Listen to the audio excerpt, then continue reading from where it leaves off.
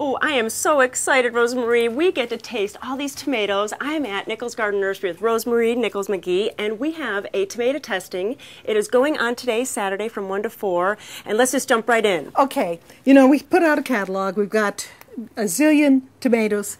Now this is the fun part where we get to taste them, and we get to pick new varieties for the coming year. All right. I want you to see this legend we've carried since it was first introduced by Oregon State. Look at that. Hardly any seeds at all. This was bred there in the hort department. Great early tomato. Doesn't have to be pollinated. First one. Great for the Willamette Valley. It is. Wonderful May. My husband Pretty loves color. it. Garden writers love it. I've had this guy in northern Michigan keeps calling me. First one out of the gate. We're offering this next year. Cool. It's early, bright color, and then black creme. Now you have to love this tomato. This has what I call big flavor. It does. That's excellent. And it's a Russian tomato. It matures. It's doing a nice little crop this year. And look at that color. Beautiful color. I love that. The black with the red. Oh, just beautiful. Yeah, and then you put that on a plate with the golden tomatoes. Oh, you know, you've just got all kinds of color play going on, as well as flavors. Very pretty.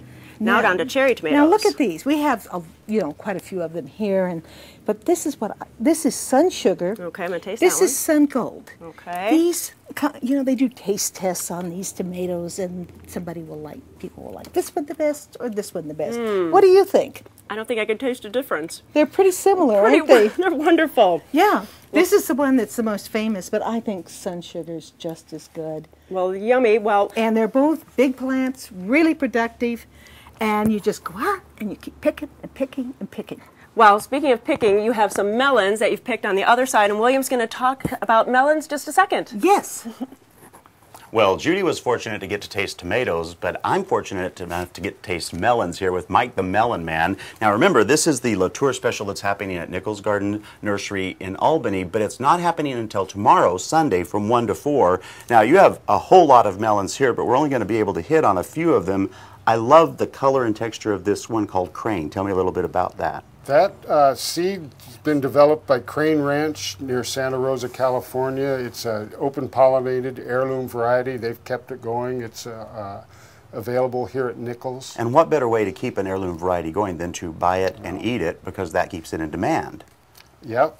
It's gaining in popularity. It's a wonderful melon. Flavor is just delightful. It was delicious. Yeah. When we were tasting earlier before the shoot here, we were looking at this one and tasting it, and my goodness, the flavor, unbelievable. Hannah's Choice out of Cornell. Nichols has the seed on this one. I tell them this one's bulletproof. If you only grow one, grow Hannah's Choice. Yeah, it was really delicious. Now this is an AAS winner, a really good little melon that I guess is like a storage melon. It'll keep for a week or two. I understand it is. I don't know lambkin, but it's tasty the way it is now. Yeah, they really are. Yeah. Now, you know, a lot of people wonder how their melons are ripe. There's really not an easy, quick answer, is there? Just watch it. These are short distance shipping melons, and they are on the move. There's ripe to pick and then ripe to eat. Well, you know, certainly people can have fun trying to grow these themselves, but if you don't have a garden space or you don't want to tackle growing melons, I'm very pleased to tell you that you can get Mike the Melon Man's melons at New Seasons. So please, if you want them, go to that place and pick it up in their produce center. Thank you so much, Mike, and we look forward to seeing you Sunday at 1 to 4 at the melon tasting.